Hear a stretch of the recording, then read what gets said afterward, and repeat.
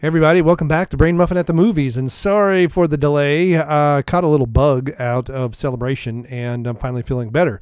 And I want to thank everybody who has been watching this video of mine from almost 7 weeks ago now. Over 300,000 views. This is crazy, and I am very appreciative. I know that I got some names wrong, and I said, Morton Downey Jr. or Martin Downey Jr. or something like that, and Hawkman instead of Hawkeye. I thought I corrected, but most people, the comments have been pretty good, not reminding me over and over and over and over again. A lot of people have done that. But, hey, I appreciate it. And 3.5 minute average on this 11-minute video, and I'll try to be quicker in the future. And here we have, it's because a lot of people are really getting up on Brie Larson. Over last weekend, and I think this is what kind of phased all this into my existence, is she kind of, there's been various videos I've seen on her and Chris Hemsworth going back and forth, and I do have a link to the full interview, and I've been meaning to look at it in total to give kind of my take. But I came across it as kind of that research. I came across this article. Now I understand this is in the Hindustan Times, so take it with a grain of salt, but I found this take very interesting because most people have been really jumping all over Brie for various reasons, calling her spoiled brat, calling her a latecomer, a whole litany of names. And, I'm just going to kind of judge her on what she says in the media and stuff like that. And, I think her acting is okay. I mean, quite often when an actor or an actress gets an Oscar, it's a very good part too. You got to start, usually you got to start with a very well-written part. I wanted to see the full exchange before I gave my opinion. If I'm even going to give it, I may not. I may just kind of just let it ride at this point. But this was interesting. So Avengers Endgame star Brie Larson shuts down Thor. Chris Hemsworth is all well between the two. Now I don't think so. I know he says that his kids like Wonder Woman, and the Wonder Woman movie is okay. In the DC universe, it was a big improvement, but that's because the other movies are so bad.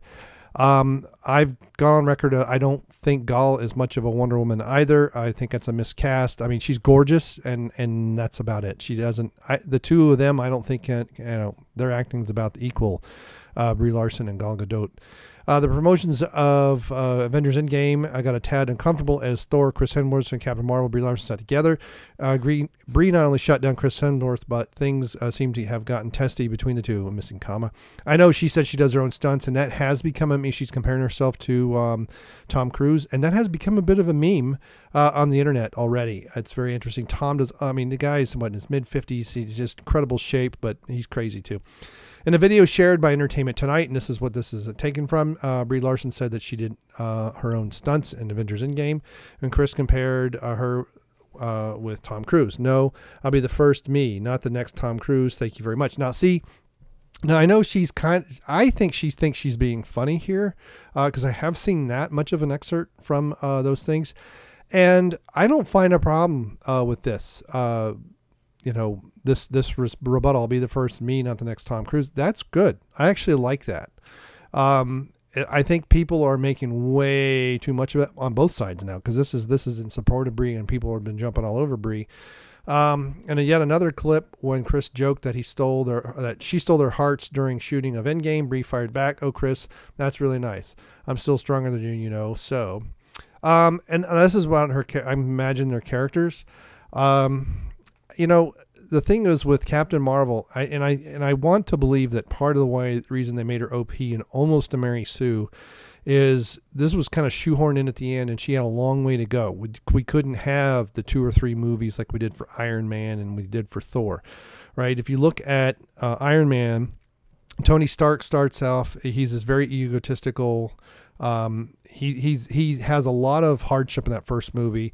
The second one, he's just full of himself. Is this playboy narcissist really, and then he has an enemy that really hands it to him, and he really has to think about what he's doing. And his relationship with Pepper is starting to change quite a bit.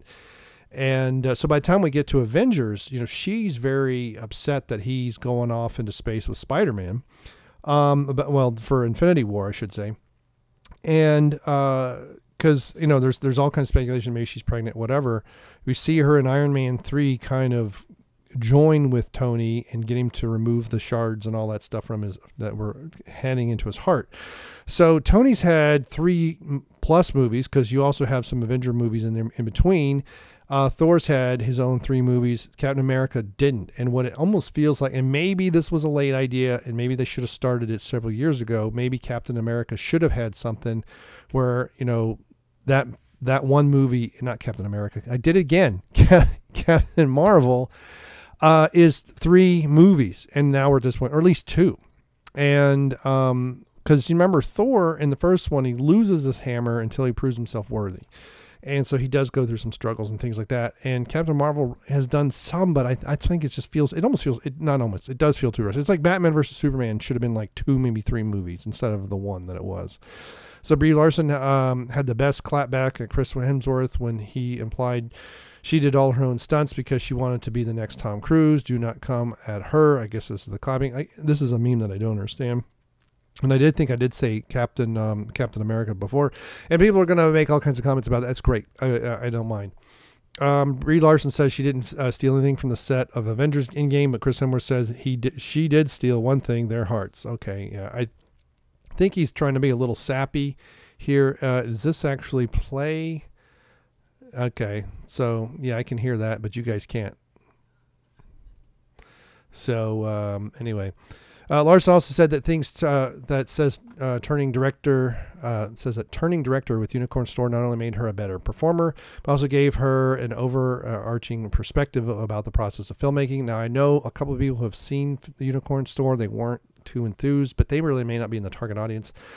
They're female, but I think they're a little bit older, a little bit too old. The actor, in their late 20s, who became the first front woman to Marvel to front a Marvel superhero movie with Captain Marvel, and will next be seen in Avengers Endgame. Yeah, we should have had a Black Widow movie by now. We should have had a Black Widow movie 4 or 5 years ago. And I want to see a Scarlet Witch movie too, not that stupid TV show.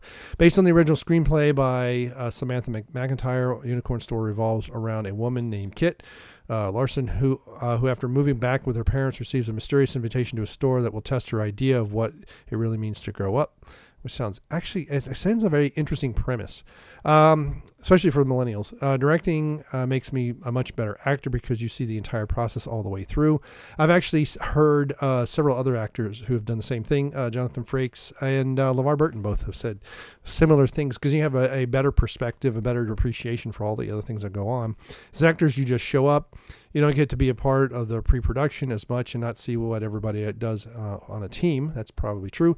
It just gives you an overarching perspective that is really valuable because sometimes everybody gets caught up in their roles. They don't see the bigger picture or how they fit in this.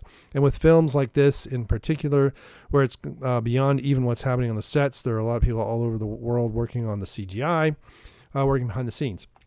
The film, which released on okay, so that's just about that. I don't really need, and then we got Endgame coming up into the week. So, and then it says, Tom, because this is an Indian newspaper. So, I don't know about a clapback. Again, I'm gonna have to see the whole thing, and maybe this will give me. I don't want to. Yeah.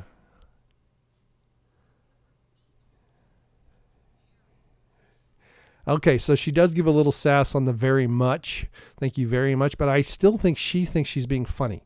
And her lack of comedic timing is part of the problem. And she doesn't really have any charm. And that's also part of the problem. Whereas Hemsworth does. And I think she's kind of fed up with it. But hey, we'll see. So end of the week, Endgame coming up. Thanks everybody for watching these videos, and I want to thank everybody who has watched and commented. Over 3,600 comments, over 305,000 views. I am humbled, and over 5,000 thumbs up. That is great, and I will do my best to dig up articles and bring them to you in a more timely fashion. Thank you very much, and we'll see you. Goodbye. All right, we're gonna test. That looks. Oh, it's good. Yep, that'll work. I got to cough first. I know. Got all that beer I got to label. Yeah, let's bring this up to the front just to make sure that nothing happens, and we'll crease that a little bit. All right, cool. Thanks. Let's get started. 3, 2.